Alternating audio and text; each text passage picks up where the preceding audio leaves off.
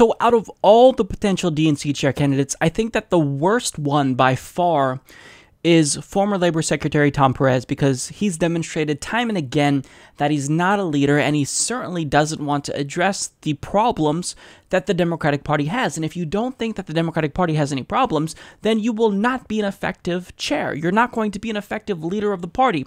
Now, there's several reasons as to why Tom Perez should not be the DNC chair. I'm going to focus on the most important ones. So first of all, he's wishy-washy. Just last week, he admitted that he was listening to the criticism of Bernie Sanders supporters, and he said, look, they've told us loud and clear that the primary was rigged, and they're right, it was rigged. And then just hours later, he backpedaled. He said, actually, the primary wasn't rigged. Everything I said, scrap it. Hillary Clinton won fair and square. So that's the type of leadership you're going to get. He caters to a certain portion of the party, and he falls over himself to make sure that the establishment is happy, and that's really frustrating. And if he does become the DNC chair, then he's demonstrated time and again that his only job will be to make sure that the establishment is in fact satisfied with him, and to make sure that the status quo is maintained. Now, the fact that his only job will be to protect the Democratic Party establishment became really evident when he was met with Resist Trump protesters who asked him loud and clear. They heckled him, but it was necessary, and they asked him 3 times, would you support the primary challengers of corporatist Democrats and centrist Democrats who are willing to cave to Donald Trump at every turn? People like Joe Manchin, for example, and I'm summarizing as to what they said, but here's a video of that. You commit to supporting those primary challengers who run against incumbent Democrats who refuse to answer. We're very lucky that Tom Perez gave us his time tonight, so let's not put him in a difficult position. Now, that protester never got an answer, even though she asked him the question 3 times, and it was a pretty simple yes or no question. Do you support primarying the Democrats who are Democrats in name only? He wouldn't answer, and it's because we know his answer. Tom Perez would not. And I like how at the end there, it got cut off, but the host said, I don't want to put Tom Perez in a difficult position. And, this is just ridiculous. He wants to be the leader of the Democratic Party. I think we have to put him in difficult positions. We need to ask him the hard questions, because if we don't, then how are we going to know if he is going to be capable of leading the Democratic Party? And look, Tom Perez is someone who gets startled pretty easily. He's literally run away from journalists who have asked him if he would condemn the illegal Israeli settlements. He refuses to answer such simple questions like that. It's absolutely just amazing to me. Now, additionally, another problem with Tom Perez is that he absolutely refuses to address the fact that the Democratic Party is divided. He wants to bury his head in the sand and pretend that we're all unified. How concerned are you that this campaign is turning into a proxy fight between sort of the Obama-Clinton wing, which people say you represent, and the Sanders wing that many people believe Keith Ellison represents, and that this is going to hurt both of you if this is how this breaks down? Listen, we're every candidate, we have a great relationship with each other. Congressman Ellison is a fantastic member of Congress, and we've worked together. And when I talk to voting members and when I talk to folks out there, rank and file Democrats, what they tell me is we need to focus on the future. We have the existential threats of Donald Trump. Now, he also refuses to say whether or not he would ban lobbyist contributions to the DNC. And when confronted with a question about how the Democratic Party has abandoned the working class and only caters to elites, well, he just simply didn't have an answer.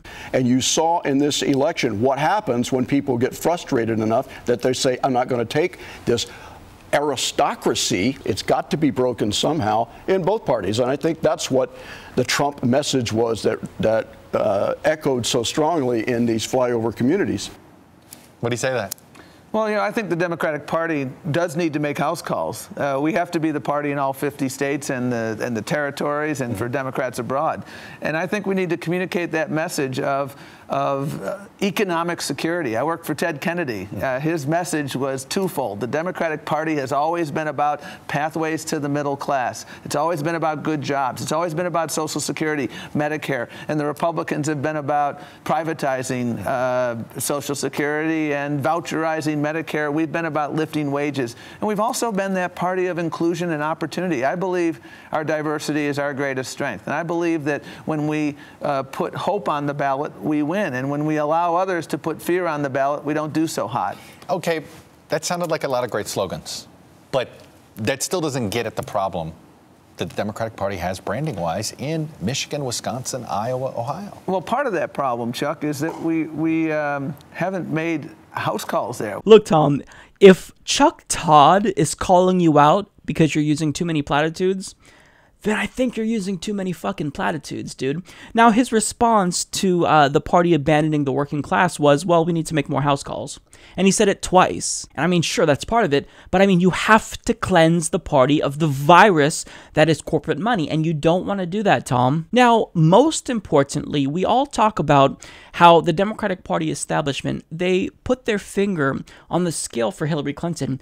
Now, it's important that we're all reminded of the fact that Tom Perez is part of that. He was implicated in the DNC emails when WikiLeaks revealed that the DNC colluded with Hillary Clinton's campaign to destroy and sabotage Bernie Sanders' campaign.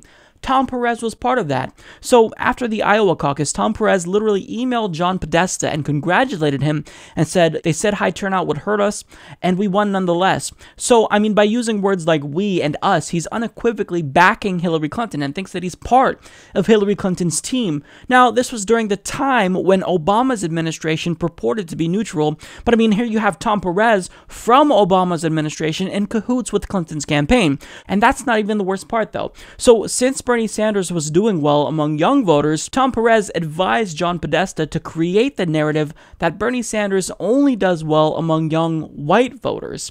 And this was one of the many ways that the establishment tried to subtly suggest that Bernie Sanders was racially insensitive. I mean, you saw David Brock later state that Bernie Sanders didn't care about African American voters because one of his ads wasn't diverse enough. So, I mean, Tom Perez, he's everything that's wrong with the Democratic Party, and if he's the new leader of the Democratic Party, they're going to be in for a really rude awakening. They're going to lose a lot of voters, and the scary part is that Tom Perez is claiming that he secured 180 of the 224 needed votes to become the DNC chair. Now, I don't know how true this is. I think it's probably overstated, but I mean, I think that the chances of him becoming the DNC chair, they're certainly high. So let me tell everyone in the DNC this.